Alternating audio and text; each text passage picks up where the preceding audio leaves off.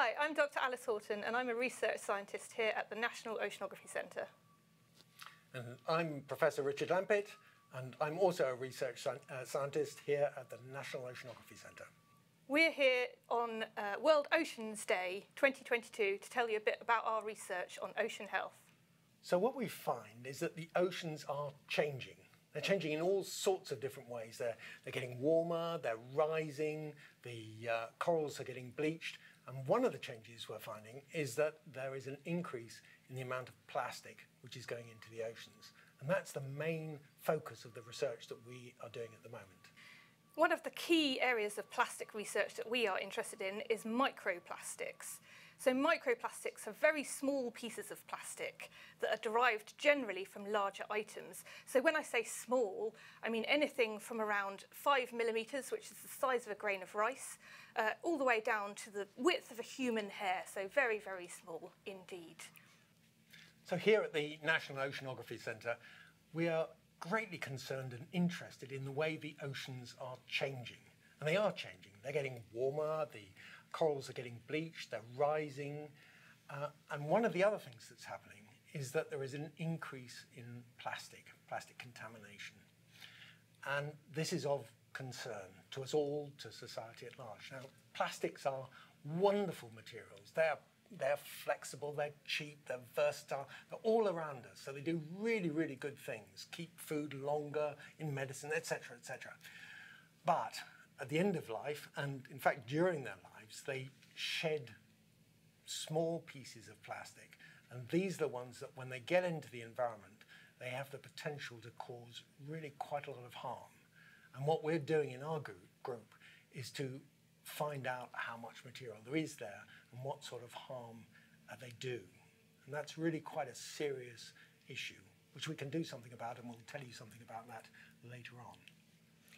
So these small pieces of plastic that Richard refers to, we call these microplastics. So these are defined as plastic particles that are less than 5 millimetres in size. So this is around the size of a grain of rice, but they can go all the way down to somewhere around the width of a human hair, so almost invisible to the naked eye. Now, microplastics can be formed in two different ways. Sometimes they're manufactured on purpose because they have specific purposes in industry, but also we know that microplastics can break down from larger items, either when they're in use or at the end of their life. And these microplastics then have the potential to become distributed widely within the environment. So nowadays we use plastic every day in almost every aspect of our daily life. From the tyres on our cars to our technology, so mobile phones and laptops, all the way through to the clothes that we wear that often are made of synthetic fabrics like nylon and polyester. So these items, as we're using them, can break down. So fabrics can shed small fibres. Tyres will shed small pieces of rubber and plastic as they drive along the road. And it's these particles that are the microplastics that become distributed throughout the environment. So as I've mentioned, there are a number of different ways in which microplastics can enter the environment, but we also know once it reaches the environment, there are lots of different ways in which it can be transported around. So in general, we tend to use plastics on land, and this is where they start their journey in the environment. But we know then that a lot of plastics enter river systems, they end up flowing through rivers, and ultimately they can reach the sea. But what's important to note is that it's not necessarily a linear process. So some plastics, once they've entered a river, can return to the land, for example, during flooding or during storms. The same with plastics in the sea. We know that plastics can wash up on beaches. So what we are trying to understand here, as part of our research at the National Oceanography Centre, is how plastics are behaving once they reach the environment and what this means for their fate, so where they end up. So during this transit, the plastics are not staying just as they were. They're breaking down, they're changing in all sorts of ways. So at every stage of its transport, it's exposed to sunlight, which makes it more brittle. It's being exposed to physical abrasion, so little bits are breaking off the bigger pieces all the time. And then eventually, some of it is broken down by the microbes and actually is what we call remineralized. So it produces carbon dioxide and water. So it's completely broken down all the way along the line as Alice has said, some of it is retained, so some of it stays in the estuary or on the shelf sediments, or eventually goes into the geological sediment of the deep sea. So it's changing all the time, and we have a really poor understanding of how long it actually lasts. I mean, it's been around for about 70 years that we've been making plastics, but how long it lasts. People say, oh, it's going to last 1,000 years. Almost certainly not. But how long it lasts is a really important question. If we stop producing it today, we'd still have material in 10 years' time, but would we have material in 500? I doubt it, but it's hard to know. One thing we would say is that because plastic hasn't been around for very long so far, we do believe that the majority of plastic is still within the environment or in use. Unless it's been incinerated, this plastic still exists. And a calculation that has been done by some of our scientific colleagues has shown that around 5 billion tonnes of plastic remains within the environment as we speak. This is equivalent to 50 million blue whales. Well, I should say that incineration is a really bad way to get rid of it, normally. Yes. One of the things we really like to do as scientists is getting into the field. And in the context of analysing and understanding what's happening about plastics, that means going into the field, sometimes into quite remote areas, and collecting samples of the environment, whether it's the water or the sediment underneath it, and analysing, bringing those samples back to the laboratory to do analysis. So that's one of the main things that we're doing in our group in order to try and understand where this material is, what is the size of the particles, the shape of the particles, and the type of chemicals which are within those particles, because there's quite a lot of different types of plastic. So the research that we're doing is in a variety of different locations globally. So as Richard mentioned, we go to very remote areas to try and find out what are the levels of contamination from human activities that are reaching these areas, sometimes very far away from where those human activities originally occurred. We also, though, want to have a look at the state of our environment closer to home. So in addition to places like the Arctic and the open ocean, we're also carrying out research in UK rivers, for example, in the River Thames, to try and understand how the populated centres such as London and Reading and Oxford are also contributing to microplastics in our local environment. We know then that these plastics can travel very long distances, either within the water, but also on air currents, and this could lead them to reach these more remote locations. So understanding what's happening closer to home can also then help us to better understand what we're likely to be contributing much further afield. So once we've collected these samples, we bring them back to the laboratory, and we're really careful all the way along the line not to contaminate it, because of course, as Alice said, we've got this on our clothes, lots of plastic around. So we have to take a lot of care with these samples. We get them back to the laboratory, and then we put them under a very special type of microscope, which not only measures the size and shape of these particles, but also what they're made of. And so we have, I think it's something like 14,000 types of plastic exist. And what this microscope does is to identify which type of plastic. And there are actually not very many types that are in the environment in general, but we analyse for all of these. So then, as a result of that, we know what the concentration of these particular types of plastic and their characteristics. And that goes down to, as I said, down to about the size of a human hair. But in fact, there are loads of particles much smaller than that, which at the moment we're very badly placed to analyse. That's a big, big issue, is what happens to these particles when they get even smaller than the ones we can identify and analyse. So as Richard mentioned, a key part of our research is doing fieldwork and then analysing these samples in the laboratory to really see what's out there in the environment. The other part of our research focuses on experimental studies within the laboratory.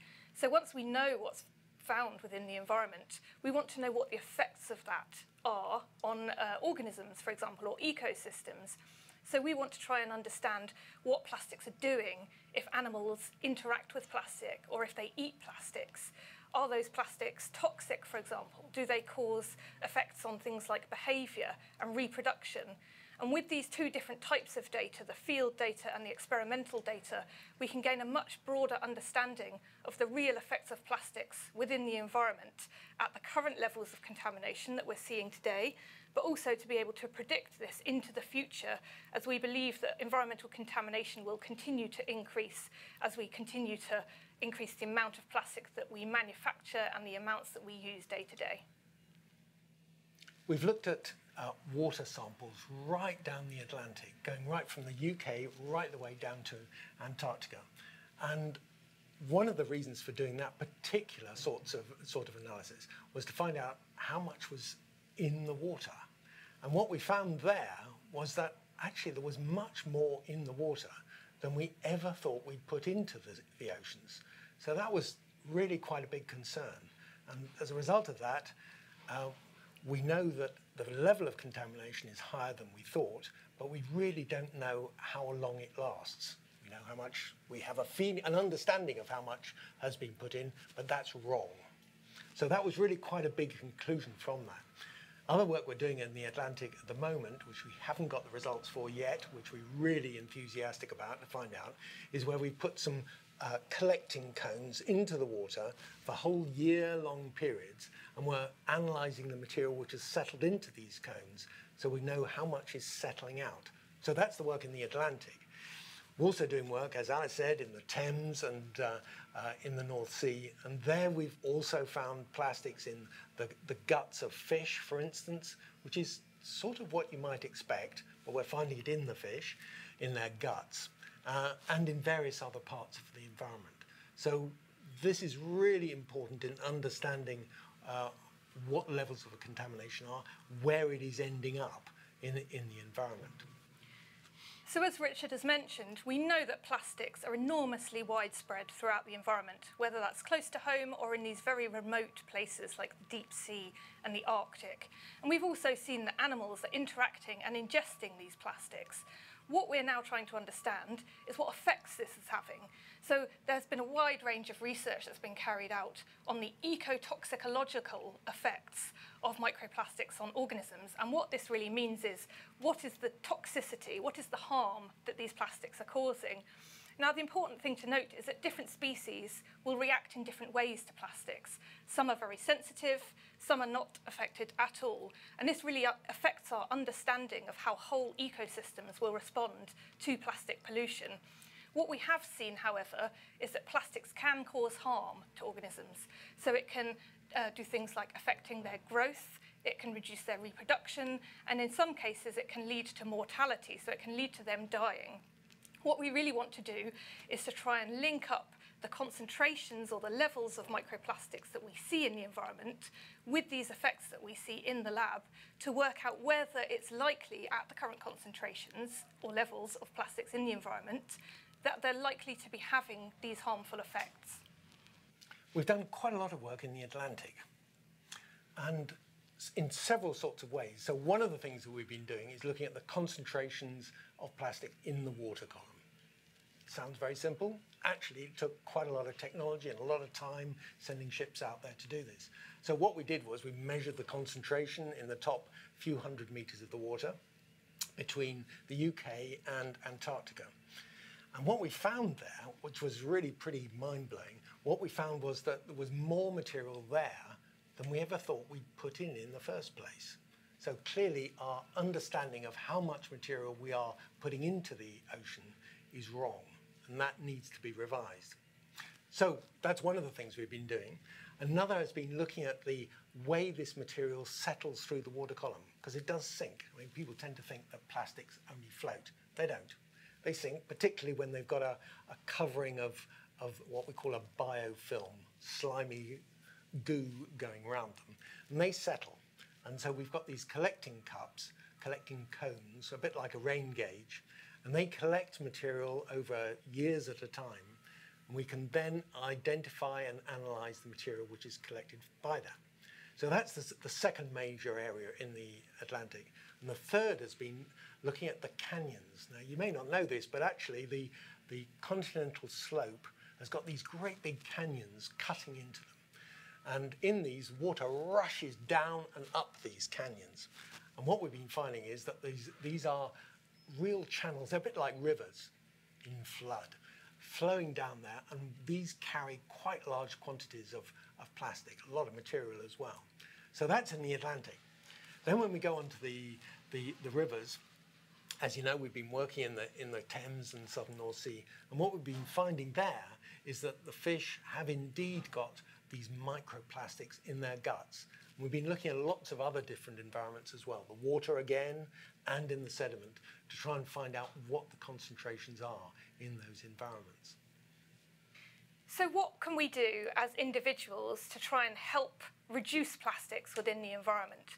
Now, there are a number of things that we can do. Firstly, we can think about the way we use plastics in our day-to-day lives. Are there places in which we can actually remove plastics? For example, if you go to the shops, you could take a fabric bag instead of a plastic bag. Or if you get a bottle of water, could you take a reusable bottle instead of buying a new plastic bottle of water in the shop? The other way you could help is to really communicate with people. So talk to your friends, talk to your teachers and your parents about plastics. Maybe they're not aware of some of the problems of plastics in the environment. Maybe you've learned something today that you can pass on.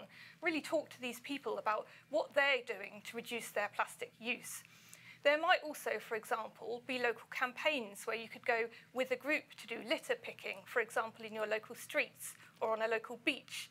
Some of these campaigns even collect data for scientific use, so you could benefit twice by collecting data and removing litter. So there are lots of different ways in which you can reduce your plastic use to try and make a difference to this problem within the environment.